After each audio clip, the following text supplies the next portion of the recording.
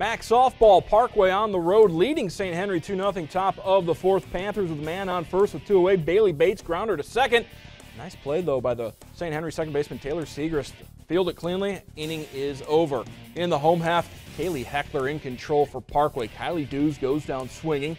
Next batter, Kenisa Post, looks at strike 3, and then Heckler strikes out the side as J.C. King goes down swinging. Parkway gets the win on the road, 5-1. Nice win for the Panthers.